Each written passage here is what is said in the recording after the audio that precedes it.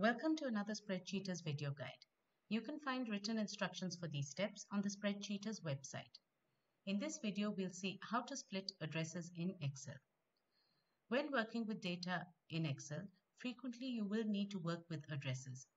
This is because Excel is also used as a database, and it is also a popular format for exporting data from other applications.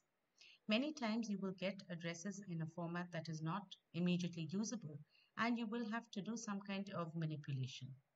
In this example, I have addresses where the street address is combined with the city, pin code, and state.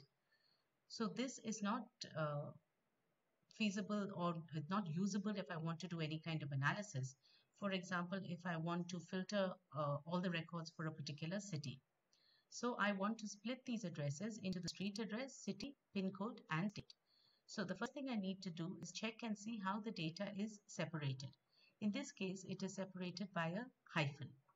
So I will use a tool called text to column here. So I select the data, go to the data menu option and choose text to column 2. This opens a wizard. So here I need to choose the file type. I can choose delimited or fixed width. In this case, we've already seen that there's a hyphen delimiter. So I'll say next.